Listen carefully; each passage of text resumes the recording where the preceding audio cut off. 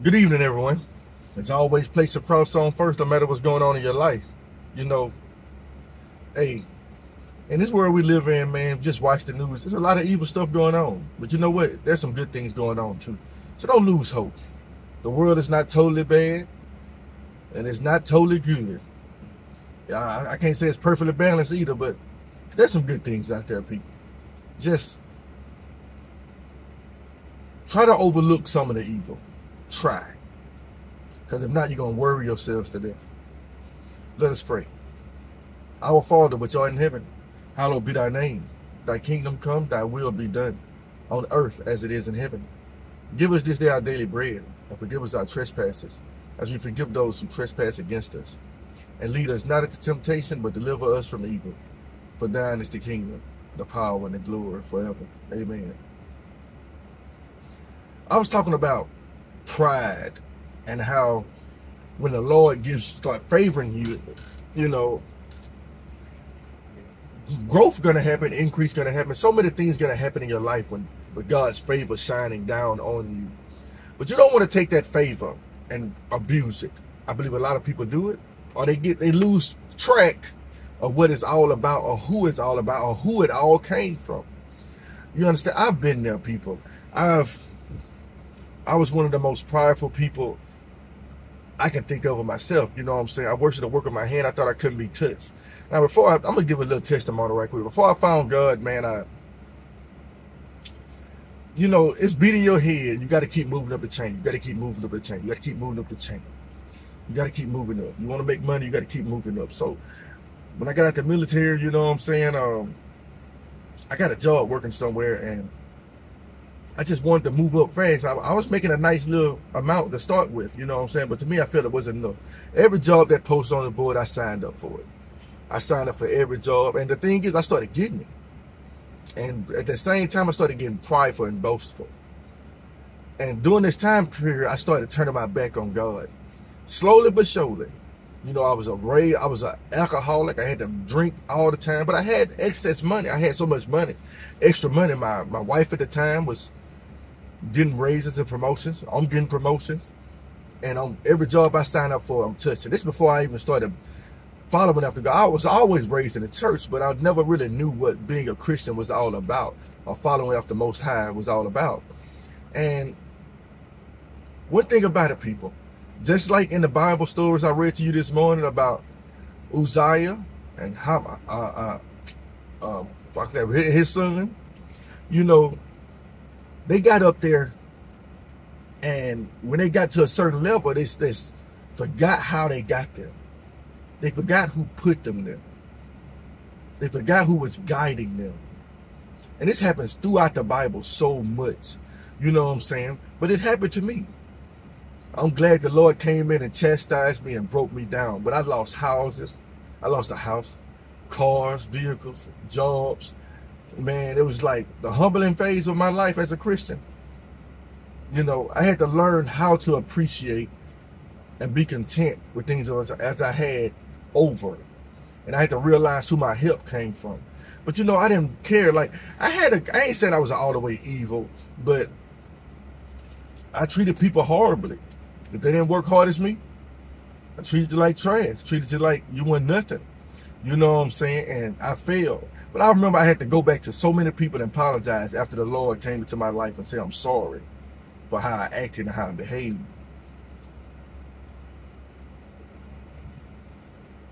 And you know, it took losing a job and all that to help me find the Lord. He said, woe to the rich. You know, he said, he will abase you. He will break you down. And, you know, a lot of people don't understand, but I love favor from the Lord. Everybody should. When the Lord favors you, man, he makes, just like the Bible says, even your enemies to be at peace with you. People who hate you are gonna listen to you and respect you. You understand? But at the same time, you can't take advantage of it. And you can't take advantage of it and fall away from God and start going back to the way you used to was, right? How you used to be. You can't act like, well, I'm here now. And I see it all the time. You can look at a lot of people when they starting up, comedians, actors, different people in life. When they start off All glory be to God. All glory be to God. All glory be to God. And then as they get further, this is how I get to where I am. And they start telling you how they got rich and how they got to where they were. They forget who put them there. And I'm scared of riches. Most people ain't. But the Bible says it's hard for the rich to inherit the kingdom of God. So that's one of my fears. Most people are like, how can you fear being wealthy? I do. You know what I'm saying? It's like, I want to have more, but I don't want to have so much that I forget about God. And I don't want to get a big head. And you don't want to get a big head. Because God is going to bless some of y'all with more finances than the rest. But he wants you to utilize those finances and that, I ain't going to say power, but that favor that he gives you to assist and help others. You understand? I still got a little selfish in me. Don't get me wrong. I think a little selfishness keeps you a little balanced. You know what I'm saying? I'm not saying it's written in the word, but I'm saying a little bit. You know, you got to look out for numero uno. I believe in that. Like, think about your spiritual growth. You have to make sure you're right first. Just like the scripture says, you got to pull the plank and specks and splinters out of your whole body before you can learn how to pull them out of other people. So you got to do a lot of things in regards to making yourself right. Then you'll know how to help people better. You understand? All those things. But I'm telling you, Lord, I mean, people, increase is good. It is. But many people have fell short because of increase. You know, I watch stars who are rich. I watch Hollywood stories about certain people who gave their life over to God and how they gave up so much to follow the truth. That lets you know right there that richness and spiritual blessings are way more beneficial than chasing after worldly riches. You know, Little Richard, they don't talk about him that much. You know why? Because the last portions of his life, he turned his life over to God. But he was raised in the church. Now, before I even continue, now remember, it's a word that's used in the Bible all the time. Unbelief. I don't know why they say non-believers, but they say unbeliever. I'm going to tell you why. Every soul on this earth was born with a little bit of the Spirit in them to know who God is. So basically, when you start living for the world and you turning your way, that's why the Bible says, I'm going to read this from Revelations. Just dropped into my head. I got a little time. I ain't in no hurry right now. And the Lord told me to do a video. So, you know, it's in the first part of Revelations. And a lot of people don't look at what this is kind of saying. But first, I turn to this first. This is Revelations chapter 3, verse 15. I know thy works, that thou art neither cold nor hot. I would that thou wert cold or hot. So then, because thou art lukewarm and neither cold nor hot, I will spew thee out of my mouth. Because thou sayest, I am rich and increase with goods, and have need of nothing, and knowest not that thou art wretched and miserable and poor and blind and naked. Check that out.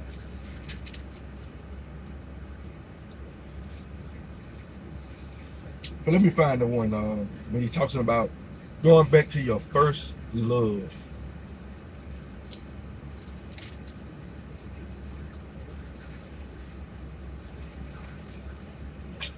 I'm almost done. Give me a little second, people.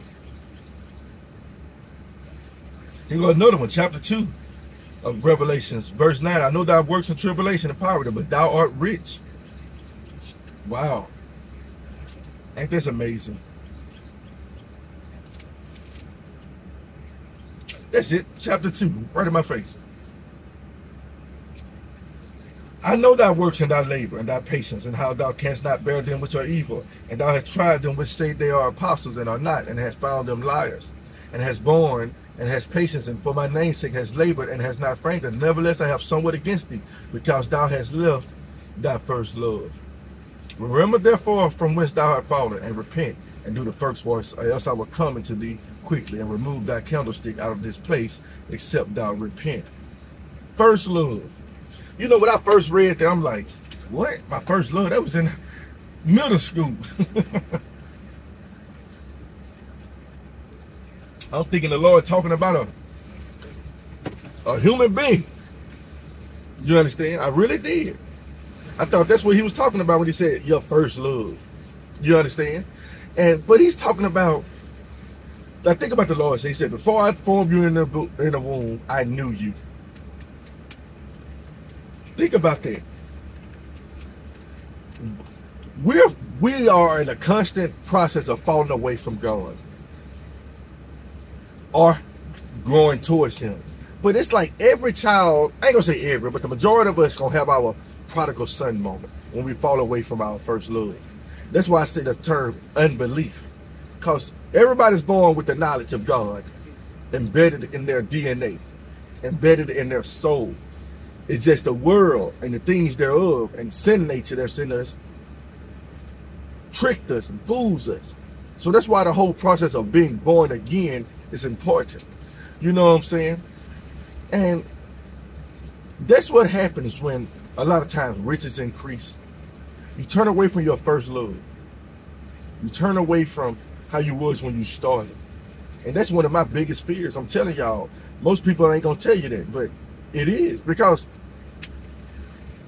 right now I'm staying in a house, you know, and I got a lot of stuff. Not a real lot, but a lot. Because I'm like, I was just looking at it, what else I need for the house? And I sit there and thinking, yeah, I might need a new couch or new certain things like that. But I'm like, what else do I really truly need? There are certain things I want, but what do I really truly need? I got a refrigerator, stove, washing, drying, food, enough. You understand? And I look, I'm like, what do I need to buy? My wife asked me the other day, what do you want for your birthday? I said, nothing. I said, I'm okay. But you know, I've never said that in my whole life. What you want for your birthday? Even I drink, I could have said, buy me a bottle of liquor. I didn't even say that. I said, I'm okay. And she looked at me like, what? Yeah. I'm straight with what I got. I'm not saying I got a super abundance of overflow. I kind of live paycheck to paycheck with enough money over. I'm not overflowing in my bank account. You understand? And that's what I thought when I first became a Christian. That's what it was going to be about. Oh, I'm a Christian now. I'm finna get rich. I found out real quick. That's not how it worked. You know, he broke me down. You know, I done moved around since I became a Christian from so many different places, house to house. You know, I got out the military, I got married, you know, I went through a divorce, went to this place, stayed with this person, stayed with this person. I went from place to place. And I done lost so much material stuff, because every time I leave a house, I leave with, most of the time, my clothes on my back and my Bibles and a few things that God wants me to keep with me. But I done learned to be content with, even if I lose this house I'm in, that the bare minimum is better sometimes. You understand? Yes, I want a nice house, but I don't want no super big house. You know what I'm saying? I'm telling you, man, you can get real prideful and boastful when riches increase. You start buying stuff you don't need. You got 8 blenders in the house. And then somebody come out, you might use one of your blenders. I don't know about that. You understand what I'm saying? Like, even with all the Bibles I got, you know what I'm saying? If somebody asked me for a Bible, I should give them one. You know what I'm saying? So I think with increase how you bless folks. Increase looking out for other people. Because I'm telling you, man, think about this now. Let's say your dream, your desires of your heart is to have a 4-bedroom house with a pool, 2,600 square feet. That's like a bare minimum for the South. A nice size house, pool. You got everything you need in your house. But you're still increasing. Everything's paid for, everything is. Now what you're gonna do? You're gonna keep buying more? You're going to be like, well, I'm tired of that table. I'm going to buy another table. You know, you see what I'm saying? You go in people's houses from back in the day, they didn't have the same furniture for 20 years. Us this day and age, we want something new every year. And it's kind of crazy. Every year we want something new. I'm learning. Once you get to that point, you got enough, help more people. You know what I'm saying? I'm trying to learn this now. I ain't gonna lie to you now. God increased my amount. There's certain clothes I want to get. Because let's put it like this. If God ever blessed the fruit of my hands to the point where I don't have to work for somebody else and I can be myself, and I have to go by these certain rules and regulations or look a certain way and dress a certain way. Because everybody say they don't do it, but you know you have to.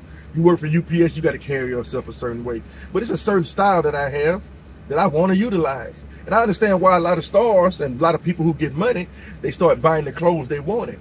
And that's cool, you know what I'm saying? But don't let them clothes fool you. You still the same person you was before you put that Louis Vuitton shirt on.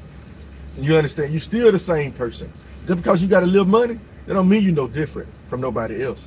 That's one thing we got to realize. We are no different from the poor. The poor and the rich are not different. You understand? We just, some people got the long end of the stick, and some people got the short end of the stick. You know what I'm saying? You shouldn't knock nobody. You understand? For real. We do it all the time. We do it. You know, like, I kind of try to use racist judgment sometimes because I see some people begging, you know, and it's like it's their job. It's their job. I just seen people beg on the same corner for hours and hours of the day. And then it's like, think about what a 9 to 5 is. It's a job. But if you could sit at a corner store, but I'm not saying if they didn't ask me for help, I won't help them. But you start seeing things from a different light. But there are poor people that'll take advantage of rich or people with money too. I'm just being real with you people. I'm not saying just because people are less in stature as far as money that they automatically good. By no means, people. I done met some people who are less on the financial scale and are horrible people. But I done met people who have finances and are good people. It's always different with everyone. You understand? But what I'm saying is people just don't get prideful when things increase up for you. Think about being content with what you had. Let's say you got everything in your house. Now you can have, why about focus on buying that lobster that you wanted to cook? The stuff you couldn't cook. You can buy them good meals. You know, like think in regards to food, like which you can cook better things. You ain't got to buy macaroni and cheese every day. You understand? If you had to buy macaroni and cheese every day, cool. But focus on things that like that. You understand? Important things. So if people do come to your house and they have need of food, you ain't got to send them to the grocery store. You just go into your cupboard and grab them some ramen noodles, some canned goods, some sugar, or whatever you got. You understand? Because God done bless you like that. You got some extra clothes. Your closet about to bust out right now. Give some of that clothes away. When I lose a little weight, I'm gonna wear this again. If God been blessing you right now, guess what? He gonna make sure you got some clothes on. He gonna make sure you got some clothes that fit you. You understand? Start giving some of that stuff away. I ain't talking about no yard sale. I'm talking about give some stuff away, people. I'm telling y'all this because, like I said, I'm scared to reach that echelon sometimes. You just say perfect love cast out fear. But you know, at the same time, a little fear is a little good. Fear of the Lord is the beginning of understanding. So you should fear your weaknesses. You know, that's like let's say you're a person that loves to talk to women. Why send yourself out there with somewhere where a bunch of women gonna be and you're married? You know, it's called self-control. You gotta utilize those things as you grow as a Christian. And like I said, many people in the Bible have fell short because when they increased, their faith decreased. Their fear of the Lord decreased. You understand? You want the Lord to keep you in a humble state. You understand? And I'm telling you, look at the world we live in now. The Bible even tells you many rich people are going to be in hell. But he said it's possible to be rich and still make it to heaven through Christ. You understand? Many rich people are going to, and think about it, poor people are going to be there too. You understand? But think about it. I'm talking about like far as the favor of the Lord. As the Lord shows you more favor, you start being more and more obedient to him, your funds gonna increase. I'm telling you, it's coming. Am I saying you're gonna be rich? You're gonna have your $300,000 in the bank. You might be 1,000 now. You might, you know, don't even hope for that. If it happened, it happened. You understand? Don't set your mind on riches. If your riches increase, they just increase. Don't be like, I gotta get 1,000 now. Like, I play this pool game on my phone. And I'm telling you something stupid we do. I don't like to gamble. But at the same time, I got this pool game on my phone. And like, I got like 565,000 now. And that's a lot. And you know what I'm saying? So, but I'm tell you what we do though. Now, as you move up the stature, you got $565,000 in coins to play pool. Now they got different leagues. So you got to pay $20,000 to play this pool game. You got to pay $40,000. Now you may have $565,000, but let's say you start playing those $100,000 games. That's $50,000 per person of coins. Now you put more in, and you got a chance to lose more. Do you understand what I'm saying? You don't have to spend more just because you got more. But you know, I'm talking about it's a game, and they just. But at the same time, I think about that when I'm playing the game. I'm like, why I gotta? Cause I'm making 500,000. I mean, I done made it to 500,000. Why I want to play the $50,000 pot now? But I can just stay playing the 2,500 or the 500 and still have money in the bank. Think about that in regards to clothing and everything else in your life. All right, you make $2,000 a week now. Now you feel you can go buy a $400 pair of shoes. All right. Then after that, you feel you can buy a $300 shirt. Then after that, you feel you can buy a $200 hat. Then you feel you can buy a chain. And then you like, now you still back to the square one again. You back to the same place that God has delivered you from through your own lust and your own deceitfulness. Because you thinking that instead of Walmart now, I can go to Louis Vuitton or I can go to Polo.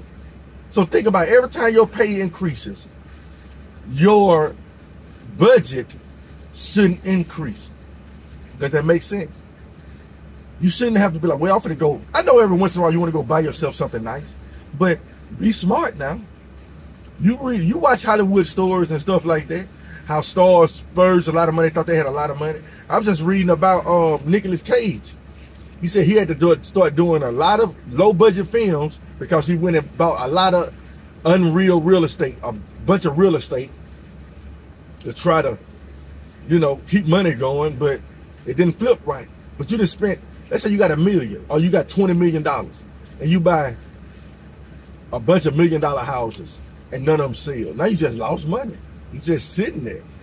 Why? You understand? I'm just being real, people. But you got these advisors and people around you that's telling you what to do and what to do. That's why you got God. You call on the Lord. He said even in Solomon and all his glory was not arrayed like a flower. He wasn't flashy. You understand? He wasn't like just spending his money wastefully. Probably on some of those wicked wives he had. But you have to pay attention to things like that as you walk as a Christian. When you increase, man, I'm going to stay cheap. And I'm not saying cheap like that. It's certain things I like that don't cost a lot. You know, to me, a name brand shouldn't make you.